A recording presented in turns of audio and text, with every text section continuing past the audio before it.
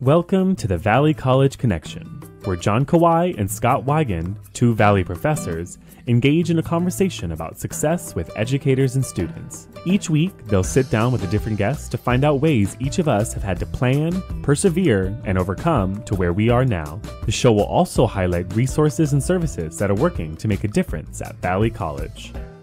We are joined today by Martii Garcia Figueroa, former Valley College student. Thank you so much for joining us today, Martii. We really appreciate you taking the time.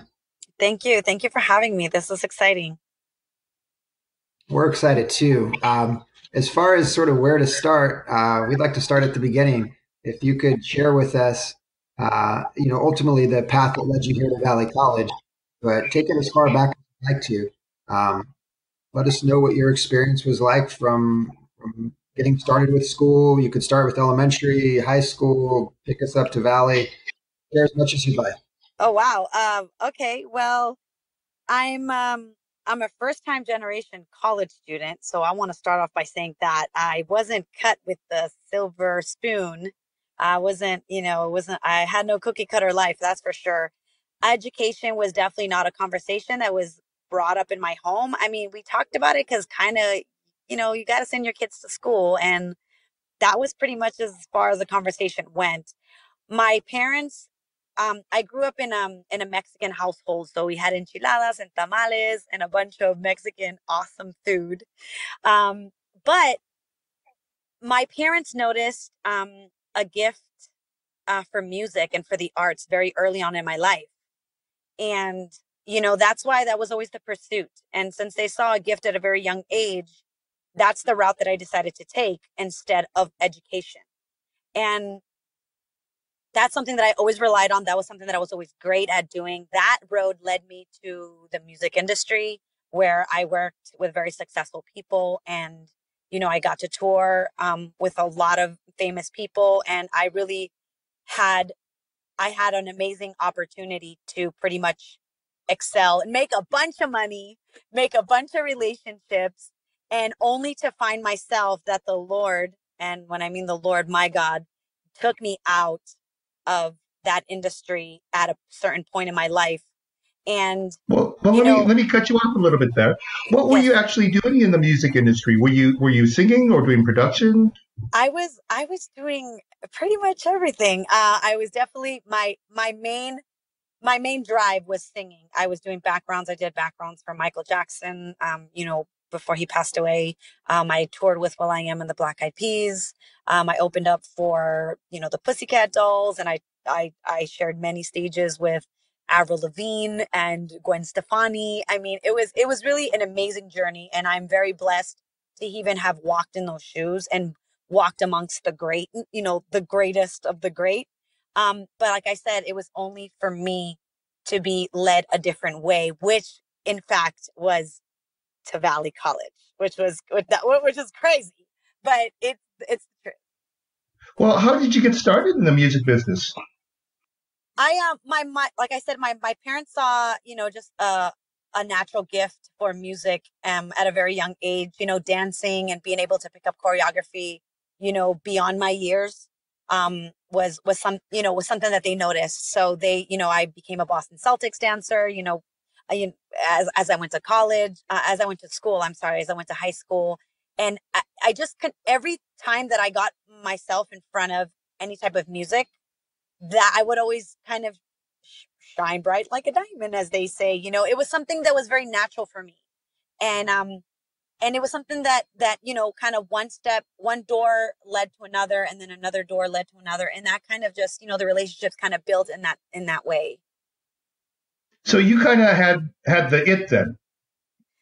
Yeah, I guess it changes these days. It changes from time to time. It's never the it, but yeah, I guess at some point, I did have the it, and I was flattered, but I realized that the it goes away. And, and then you kind of can't rely on, your looks or, your body or, all that fun stuff that success and fame and all that, magazines and all that Photoshop comes with. You have to really have a brain, behind it all. And I couldn't rely on my arts anymore at some point in my life. And that's what really, really, really, that's what really was like a reality check for me, which I had to find another way because God wanted me out of that industry. He did.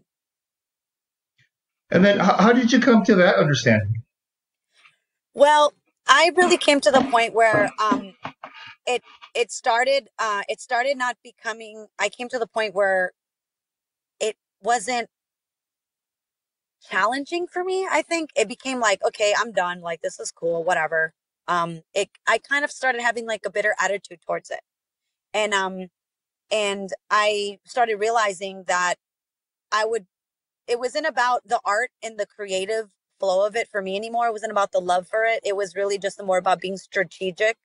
And, I found myself in a really empty place.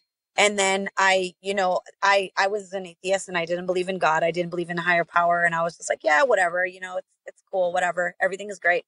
But really, it was really truly dying inside. And I needed to find myself full. And full is when I pretty much, I went to church. I started going to church. I started finding my inner strength. I started finding what God wanted for me. And he started filling me in a different way. And that's when I knew that I needed to make a change in my life. And if it meant letting everything that I knew go, then that's what it meant. And that's what it meant doing. And that's what I did. And then how were you brought to this church? I mean, what was it feels like there was this dramatic. Was it a dramatic change, or was it something that was slowly growing in you? I think it was a dramatic change for sure. I think the last tour that I was a part of, I was just kind of going with the motions of life. I don't know if anybody's ever felt that way where you kind of just feel like you're on autopilot and you're just like, whatever. And that's kind of how I felt the last. And yeah, it probably maybe it seemed like a gradual loneliness or a gradual emptiness. I don't know, whatever you want to call it, but it had to be dramatic when I cut it off. It had to be that dramatic where it was like, you know what? I have to make a choice. It's either yes or no, or I'm done or I have to keep going. So that's when I made the choice. And I said, I have to stop this because I have to see if this is really what I want to do and I want to pursue, or if this is something, or God's leading me a different way. And it took a while for me to find that, but it had to be like a dramatic cutoff for me to find my way. Martii, were you when you had this sort of insight? Where were you at this point? You'd mentioned earlier that you danced with the Boston Celtics and then had this really amazing career in the music industry. Were you located in Los Angeles, or where physically or geographically? Where were you? Well, I was born in a small town in Texas. So I was born in El Paso, Texas, and then my parents moved at a young age. I was like 6. We moved to Boston, Massachusetts, where I spent most of my years there. I spent almost 23 years there.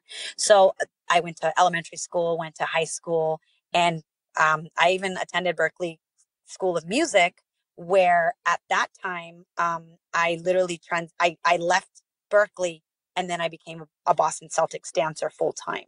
And, that was, and so after that, I traveled to New York. I traveled to Atlanta. I kind of was like, I mean, I guess in the industry, you always have to travel. So that was something that I always did, only to find myself that I had a lot of work in LA, which was California. And I decided to relocate there. And, I had all my jobs were there. And the people that I was working with were stationed there. So I was very highly encouraged to make the move. And I did. I made the move by myself. And I loved it. I loved it for the beginning times. So how were you able to explain to your family and friends and agent that you were going to make this shift in life?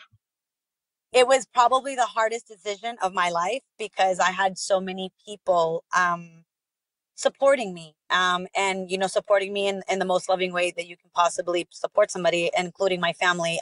It was devastating for everybody. I was the one. I was like, the one that's going to make it for the family. I was looked at that. Like I said, I come from a small town, and big fancy dreams like that, aren't flowing around from where I come from. So it was a big deal. It was the scariest and the most fearful thing that I've ever done in my life, because to see the heartbreaks on the people you love is not something that you take lightly, but at the same time, I had to make a choice of saying, am I living for everybody else or am I living for myself? Because that's something that people that really, truly love me are going to have to understand. And those people surfaced.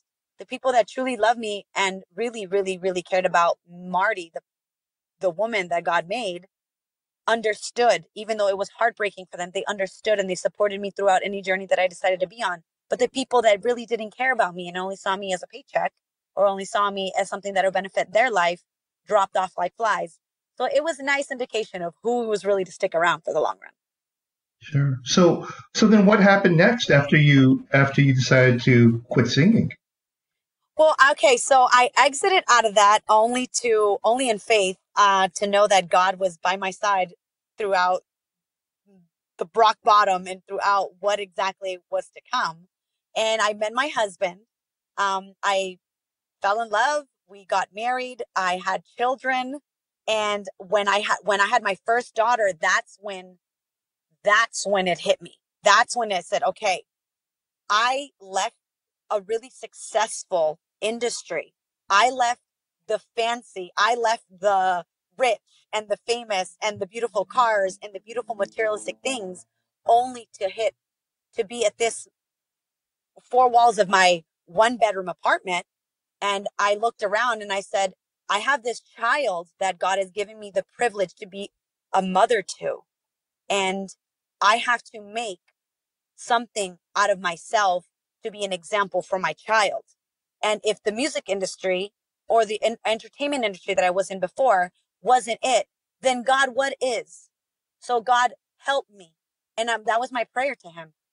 I took a workshop. So fast forward a little bit.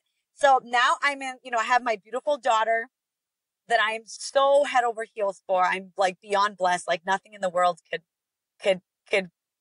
remove me from this moment.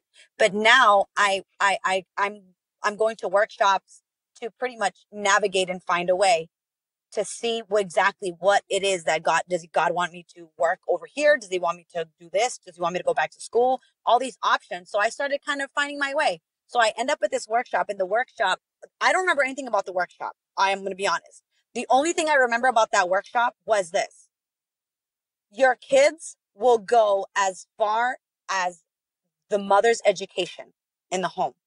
It was like the biggest reality check for me, because I only went to high school. And because I was always navigated and encouraged by the arts, I stopped my education at high school. And I said, so my daughter is going to pretty much, the stats say that my daughter is going to pretty much just finish high school and that's it. And I didn't want that. I said, oh, absolutely not. So I said, I have to go back to school because I need to pretty much be the example for her. So that's when I enrolled into Valley College. And that was when my journey started. So when you came to Valley, what was the dream? Like, what did you think your major was going to be? What did you think your goal was going to be? I didn't know. It was in faith. I said, God, teach me how to be, the woman that you've called me to be. Teach me how to be a mother to this beautiful baby, and teach me everything. Like, I need to know everything from the bottom. And I took a counseling class, which was one of my first classes at Valley. Took a counseling class, and I took an assessment, which is honestly one of the best classes that I could have taken at Valley, was the counseling class, to pretty much find my way and find my gifts, find my strengths, and to find exactly where it is that I need to go. And once I took that assessment, I realized that people was one of my strengths, to be able to counsel people, talk to people, encourage people, inspire people. And it was always a field along those lines. So I said, okay, well, I could be a nurse. I said, oh gosh, I hate blood. I'm going to faint. I don't like doing that. So I said, definitely something in the medical field is not something that is in my cup of tea, because I'm not built for that stuff. So I started doing my research, and then sociology and counseling and teacher, all those things popped into place, and pretty much like that's where I'm headed. So what's your oh, go ahead, Scott. I was just going to ask to step back for a second with all the different, community colleges in the greater Los Angeles area. Why Valley College, Marty?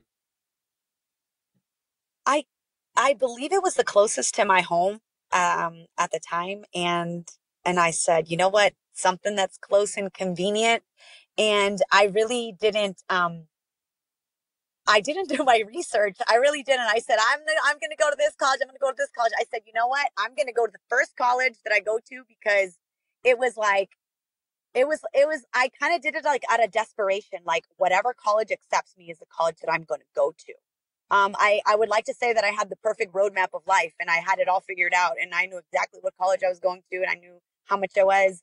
No, this is literally out of faith, like a seed that was planted in faith. And that's why I ended up at Valley College. So when you started at Valley, how was your first classes? Once you started taking your major classes and your math classes and stuff. Oh gosh, it got harder and harder and harder and harder. And not only because the academics grew harder, but also, my daughter got older and, I started, having to navigate being a wife, having to be a full-time mom and navigating, I have to look for employment. I have to work and provide for my child. My husband is working full-time, so I'm pretty much functioning like a single mom. I would like, California is very expensive. So, you have to have two, three jobs to kind of make ends meet sometimes. And that's something that I had to like learn how to do because I didn't know how to do that. I just knew that, hey, smile in front of a camera, do a couple dances, and get paid $1,000 for 5 minutes. Like that's what I knew how to do. So to having to go to the a complete other side of life was something that I had to learn, and I was willing to do. I mean, I believe that I always know that I might have not been qualified for every job that I have came across. And even being a student full time, I don't feel like I ever qualified for that. As many tears as I shed, I definitely didn't qualify for that. But what I do know is that my determination always moved mountains. And that's something that a gift that God's given me. And my determination would never give up. And that's the only thing that I kind of kept holding on to. Like I might not be qualified to be a student or to have this job or to do this or to do that, but I have determination and my determination will succeed.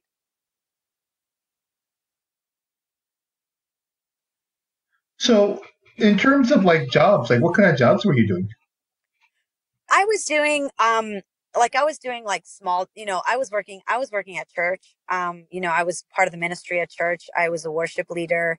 I always found myself like I did administration and I started working part-time for the church. I did administration for the pastor, which I was again blessed to even learn how to do. I didn't know how to do that. So thankful for that. And then an opportunity opened up where I was a CalWORKs student.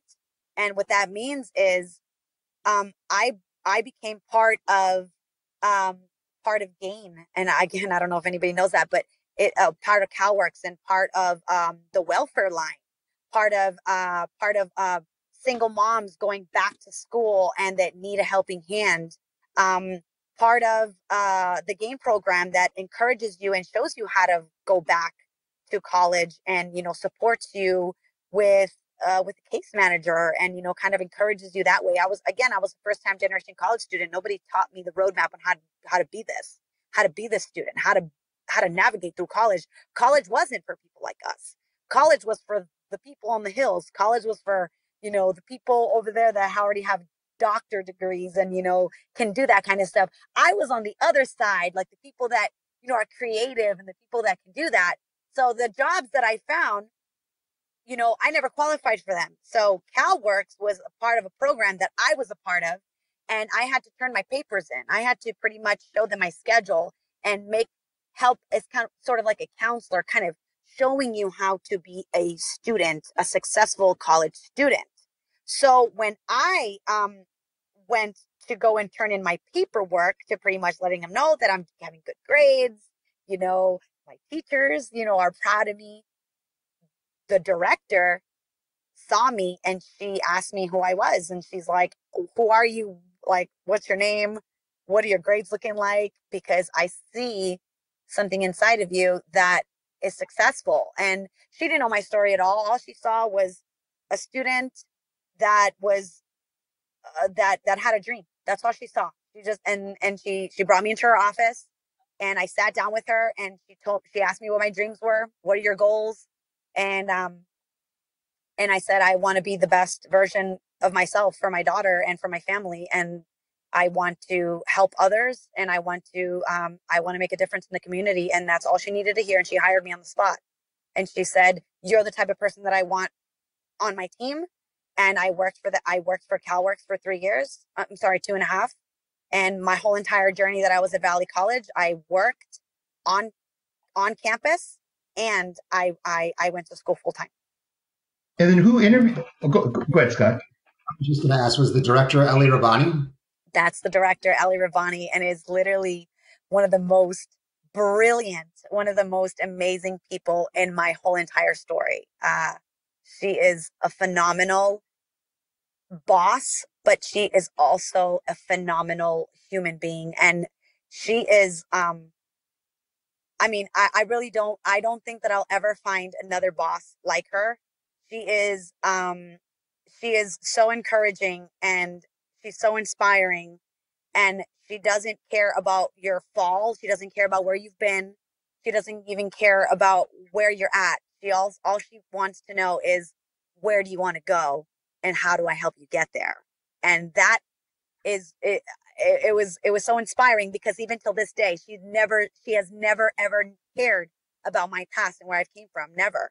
And to me, from a person that wanted to close that chapter, it was very inspiring that she helped me focus on just looking forward and not looking backwards. And she's a brilliant human being. I was going to say the same thing. That sure sounds like Ellie. I've heard about her interview.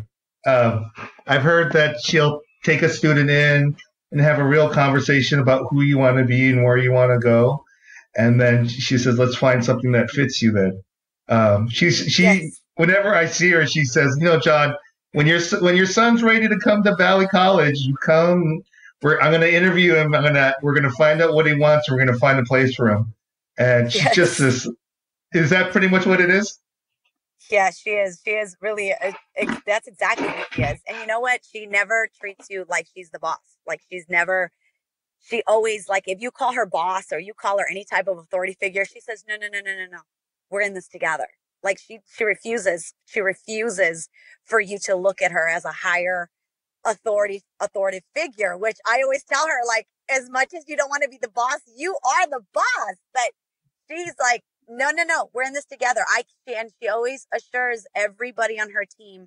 She always made, like, if you want to look at it at a scale, like the janitor versus the director, she will always even make the janitor feel so empowered that empowers you of the training that you receive, that you're just watching, like, all this, like, wow, she lifts up everybody. And that's why everybody loves her. Like, everybody that's ever worked for her, love her to pieces. They'll come back for her. And I'm very just thankful to have worked alongside with her. I'm very thankful. Yeah, big shout out to Ellie. As you said, she's one of the brightest lights on campus and in the community, and it's great to hear how she had such a big impact on your story. Yes. So you're working at CalWORKs, this amazing opportunity to work with Ellie, working through your classes. What were some other significant experiences for you at Valley? Did you start to have other connections with other professors? Did you encounter any hardship or obstacle with your studies that you overcame? If so, how did that happen? Oh yes. I feel like every semester was so tough. Well, I definitely, I met a lot of amazing professors that pretty much speak life into you, as hard as the classes. Like, I learned that through my journey, as difficult as it was, and Mr. Kawhi being one of them, that they do want you to succeed. Like, it's not so much like, okay, great, awesome grade, but it's more of, they're willing to work with you, and they're willing to help you. They're willing, I feel like all the professors that I got the opportunity and the blessing to be in their class, every single one of the professors was rooting for me. And I take that personal because it's my story, but I know that they were not only rooting for me. I know that they're rooting for all their students. And I saw it firsthand. Even the ones that are slacking, even the ones that are delinquent, even the ones that are a default like me, that I didn't do great on every single class. Let's be real. Even those the ones that are like struggling like I was, they're still pulling through for you. Like they still want you to win. So I'm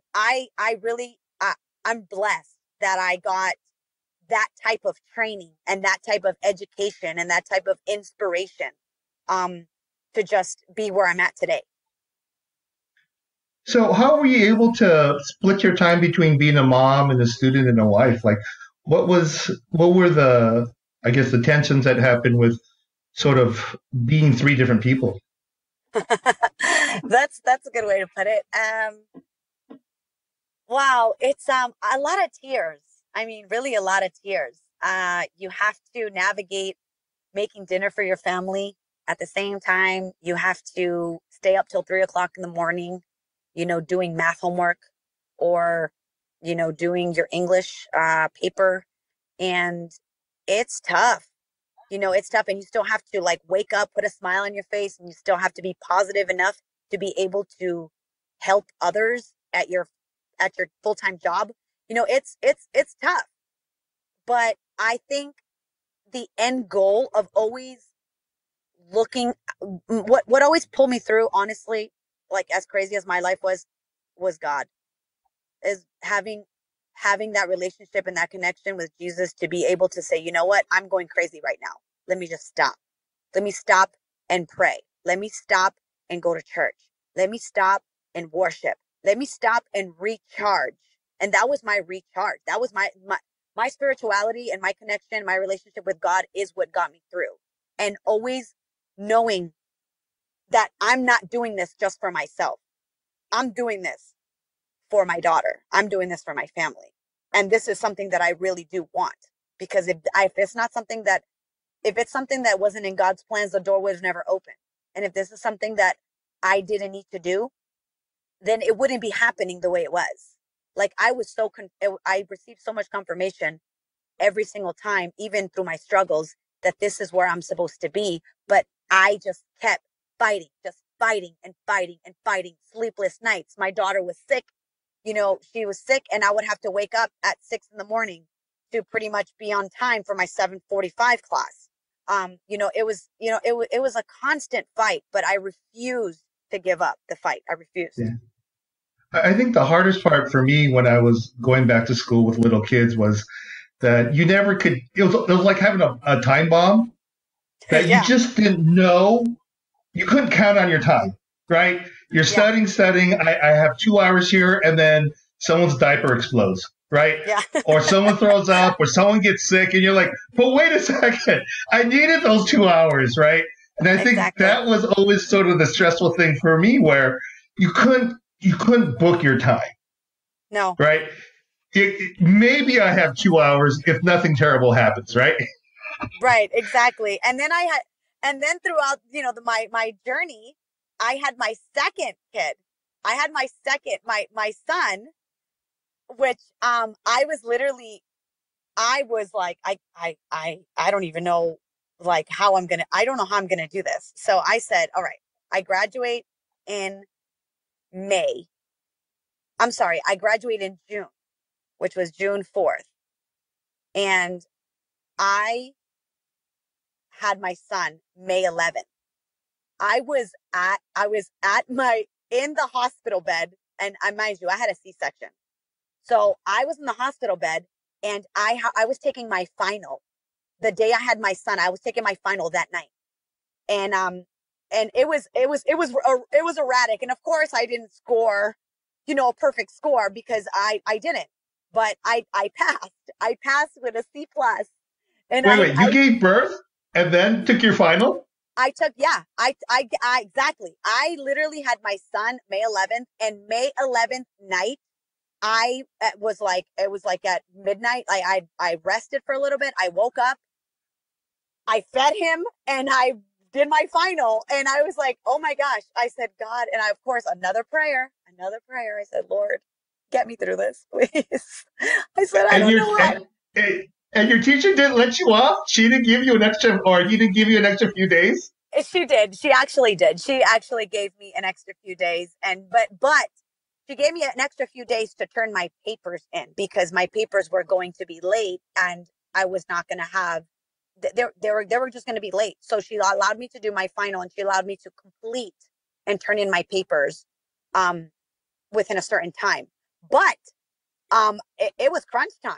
Like it wasn't like I had, I didn't have any extra privileges just because, it was none of that. It was like, okay, listen, you have a little bit of extra time. However, get it done.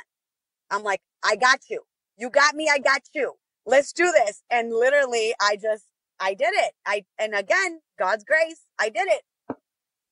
Oh, every time I have a student like you, terrifies me because I've had 3 women go into labor during finals, and they'll look at me, and they always sit in the same place in front, and they'll look at me, and they'll go, Dr. Kawhi, I go, what? She goes, I'm in labor. I'm like, okay, go to the hospital, and they'll go like, I'm finishing my final. I'm like, no, just go to the hospital. We'll consider it fine. And she goes, I'm getting my A.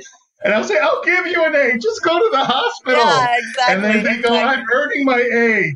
And then they will finish it. They'll hand it to me. And then they'll go to the hospital. So every time I have someone who is close, my final makes you go into labor. I can't handle that anymore. It wrecks me. And every one of those women have gotten an A. And they will not leave. I want to drive them to the hospital. Yeah, it's really a crazy journey. It really is. And I just recommend for anyone who's listening, try not to have babies during college. It's not fun and it's not easy. Take it from someone who was doing her final the day her son was born. I repeat, don't have babies yet. Or take me because I'm a softie. I would have just said go. Just go. All you have to do is fake a pregnancy with me. If you fake labor in my class, I'll probably give you an A. That's hilarious. So incredible. Yeah. You had said that you took the final on May 11th and then you graduated the following month in June. I graduated in June. No, it was only 3 weeks apart, actually. So it was in June 4th, and I had to speak on commencement. But mind you, I said that I had a C-section, so I was cut open, from my belly, from my midsection. So when I was walking, everyone looked very beautiful. Everyone looked very fancy, and everybody had their heels on. All the ladies, beautiful California weather, has beautiful heels on, and I have my flat sneakers because I'm still in surgery. Like I still have my stitches. I have to get up in front of class of 2018 and speak on behalf of our class. And I have to give the most honest and important speech of my life at this point. And I have to pretty much deliver. So so again, it happened and I was very blessed by it, and people were too. So how do you become a commencement speaker? I've always wondered. I actually auditioned, which I didn't know. I didn't know that, I didn't know the process because, I'm new to college. So I ask a lot of questions at college. I may be borderline annoying, but, I'm that student. If I'm going to do it, I'm going to do it right. And I'm going to try to learn as much as I can learn and try to take as much as I can from this experience. So on campus, somebody had told me that you should speak on graduation. People would appreciate your honesty. And I said, how would you do that? How do people do that? And I asked one of my my colleagues at CalWORKs, and they said, oh, you just auditioned. Why don't you go to the business office? And not the business office, it was the office upstairs, and I forget right now what it is, but it was one of the offices upstairs where the business office is. And she said, go find out information. So I went there and I said, how do I speak at commencement? And they said, oh, you just do an audition and, here, fill out this paper. And, when auditions pop up, you can come and, we'll audition you. And I had to speak in front of a board. And Mr. Brian Chesko was there, which he's one of the speech professors at Valley College, which I took and I got an A at. So shout out to Brian Tusco. He's awesome. And then, so I spoke in front of, the board, and they said, you know what, a week later, 2 weeks later, they called me and they said, we would like for you to speak on behalf of the class of 2018. So what was it like to walk up to that crowd? Well, I guess you've been in front of crowds, but how was this like? Yeah. It was probably the most important stage that I've ever been on, next to church, really, like next to being a worship leader at church, singing for church. That was definitely one of the second most, the most important stage that I have ever been on. And this was, and the reason why I say that is because it was the most honoring stage to be on. And after the struggle and the story that I've been through, and it was also looking into the faces of the people that are going to be next in line to leadership and literally in the community, and people that had same struggles like me, like myself, and people that are first time generation college student like myself, people that can relate to my story. And I felt honored to be able to just to speak amongst them and to sit amongst them and to just celebrate amongst them. It was an honor for me. Wow. Martii, what happened after that? So you give this speech at commencement, you walk across the stage, this amazing milestone and accomplishment now that you've achieved. What was your next step? My next step was to just to pursue my dreams. And Ellie was there that day that I graduated, and she looked at me and she said, "You don't stop here." And I said, "Absolutely not." As fearful as that conversation was, I said, "No, I'm not going to stop here."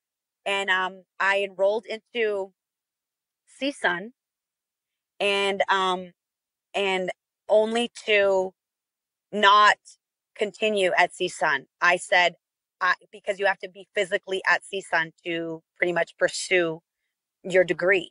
And that was something, my reality did not allow that for me to happen. I had my son, now at this point, my 4-year-old daughter, she was turning 4.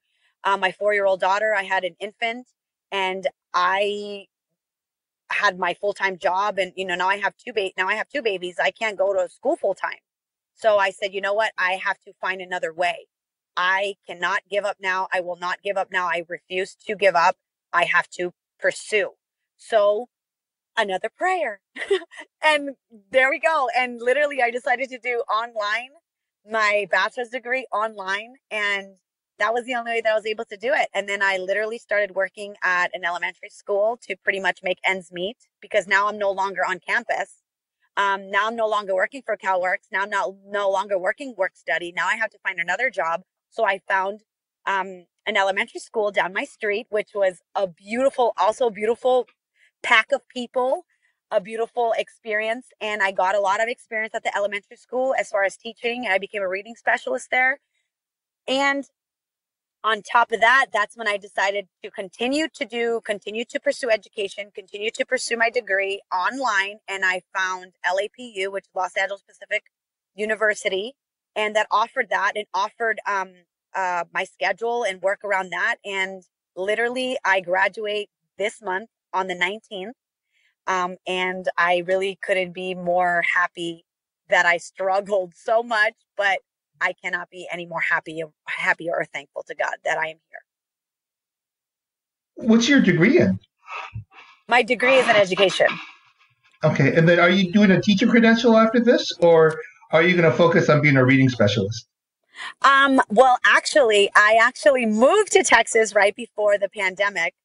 Right before the pandemic, I moved. So I actually ended up leaving the elementary school, which I was very heartbroken to leave California. And now I am a full-on Texan with cowgirl boots saying yeehaw.